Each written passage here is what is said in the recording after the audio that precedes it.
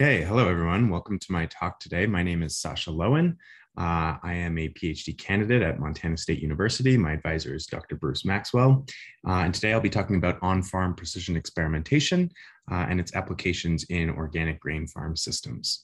So first I'm gonna just quickly introduce OFPE, that's what we call on-farm precision experimentation.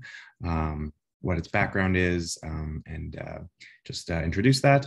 And then I'll talk a little bit about how we are applying this methodology in organic grain systems, specifically for some of its major challenges, including nitrogen management and weed management.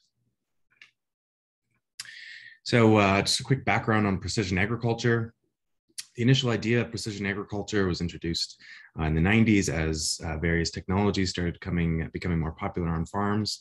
And this led to the notion of being able to farm by soil in farm systems, whereby a farmer could get some sort of soil map of their field or farm, and then adjust their input rates based on those soil attributes across a field. And so here you see we have some soil attribute for a field, and then the farmer can put in some sort of input based on those attributes across the field. This is the initial ideal of precision agriculture. This is also complemented by the fact that farmers are natural experimenters. And so within the methodology that we envision, we hope to capture the power of precision agriculture, but also enable farmers' natural experimentation tendencies to start to learn about their fields in more ways than just the soil types, and actually start to experiment systematically. So here I just have a little picture of a drone image of a field. And you can see all the different layers really clearly on this field where there was significant weed pressure. And so the farmer actually went in and mowed at one point during the season. And then the weed pressure continued. So they went in and swathed part of the field. Here you can see tracks from an old road across the field. Here you can see a pile where there's an area where there was an old manure pile in the past that's been burned off now. And so the point here is to show that there are all these differing variables that are present across a field, and a farmer will begin to understand, what these differing variables look like as the seasons unfold and they start to see aspects of this come up next year. But it's done in a very non-systematic way, and it's a very slow learning process. And we envision using precision experimentation to speed up this process, systematize it, and really enable the farmer to learn about their fields quickly through experimentation. So what is on-farm precision experimentation? Basically, how we deploy it with our farmers is we design some sort of prescription map, some sort of experimental layout across the field. Here you can see we have differing input levels across the entire field. So we turn the entire field into an experimental unit. We then go through and collect as much data as we possibly can about that field, including satellite data, weather data, the data coming off the machines. And then we model that data and we try to figure out, okay, based on the inputs that we put in on this field and based on the output of the yield, how can we optimize the input such that the farmer sees the greatest net return for their field? And so the next year we put in an experiment, it'll be partially based on that optimized model that we've come up with and partially continued experimentation such that we can continue to learn about the field year in and year out. And this is designed for continual experimentation.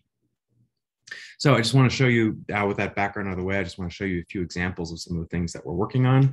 So we have experiments set up across the Northern Great Plains throughout Montana, as well as my own farm back home in Manitoba, where we've been doing some experiments.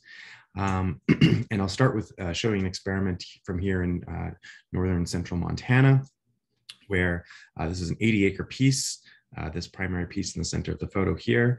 This was a pea plow down in 2020, and it was followed up with a winter wheat crop in 2021. And pictured here is the winter wheat.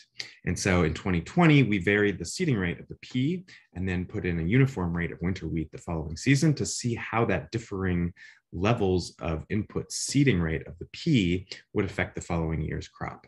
And so I'll just highlight that as an example here of our OFPE methodology. So this is kind of all of the variables that go into the model construction. So pictured here is the 80-acre piece with differing variables laid out across it. First, we'll start with these topographic variables. These are variables that are very important and are going to stay spatially the same year in, year out. So aspect, that is which way is the field facing. Generally, this field slopes away to the north, and so generally it's north-facing field. The slope, again, you see it sort of starts out with a gentle slope, but then actually gets steeper as it moves towards the low area in the north. And elevation, of course, showing that the field is higher in the south, moving towards lower areas in the north.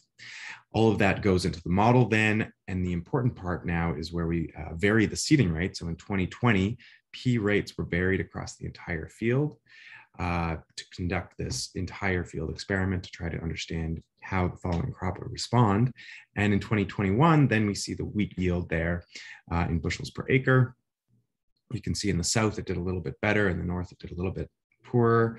But if you look closely, you can actually see in lines 4 and 5, where that heavier seeding rate was put in, that the crop actually didn't do quite as well. And so little things like that can start to tell us what the optimum seeding rate might be.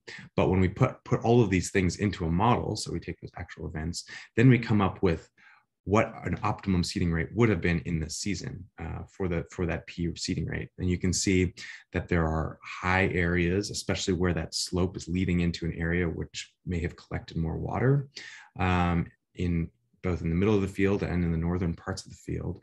And so highlighting some of the variability that might be present across the field and how the farmer can manage that. So the new optimum seeding rate is laid out here in spatial optimized fashion. And interestingly, the overall seeding rate is actually quite a bit lower than what we put in 2020, highlighting the fact that we can actually save seed costs by incorporating the new seeding rate.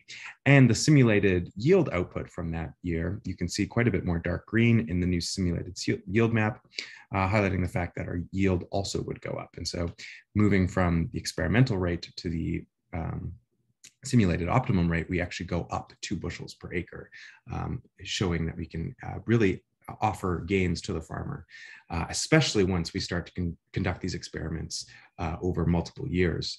We can start to understand the temporal variation in addition to the spatial variation. Okay, now I'll just move quickly into a weed example. So this is also an 80-acre piece. You can see I've included one topographic variable here, the elevation, and then the seeding rates. Again, we varied seeding rates across this field. This was not a green manure plowdown. This field had nitrogen from animal manure, but the cash crop, simply the wheat crop, was varied across the entire field.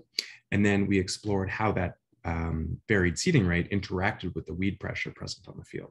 So I also collected weed samples from across the field, and you see in figure C here where the weed pressure exists more strongly, it's darker green. Where it's less strong, it's in lighter green. And putting this then into a model, so I've highlighted something called a random forest model up here and all the variables that go into the model. We can come up with an optimized rate of seeding rate, pictured in D here, with darker being more seed, lighter being less seed, optimized for minimized weed pressure. So there's different ways that we can deploy on-farm precision experimentation. Earlier, I showed you how we can deploy it to optimize green manure levels for the following cash crop. Here, it's simply cash crop seeding rates to try to minimize weed pressure.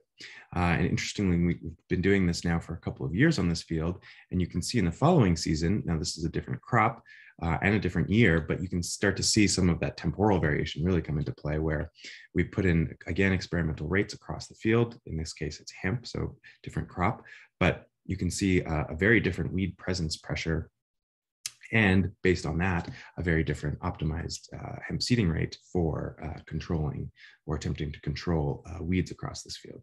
So all of this highlights how we can use these different methods to really counter some of the challenges organic farmers face.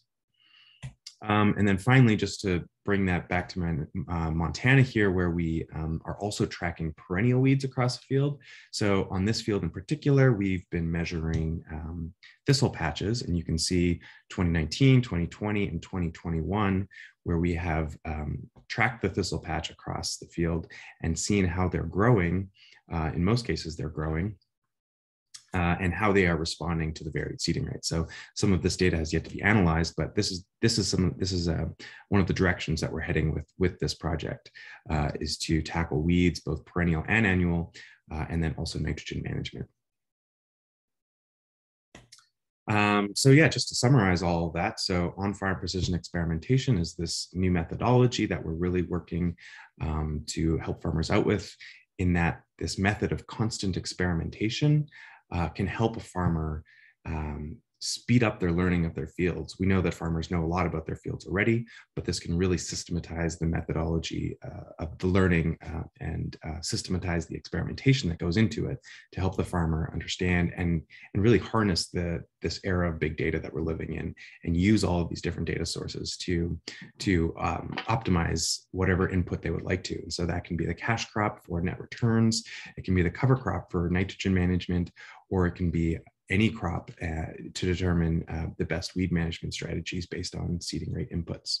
So all of this collectively really moves the precision ag methodology beyond simply farming by soil, and allows farmers to start to understand variation in a deeper level. So just to conclude, we are continuing to work with these farmers across these different farms across the Northern Great Plains. And every year that we develop a new experiment for a specific field, we start to learn more and more about that field, and we can start to optimize in better and better ways. All of this is working towards a project in which we are automating the workflow so that the data actually comes in automatically, and we're working on open source software applications as well in our lab, such that farmers can really begin doing this on their own. So that's all I've got for today. Thank you all for listening, and yeah, please ask some questions. Thank you.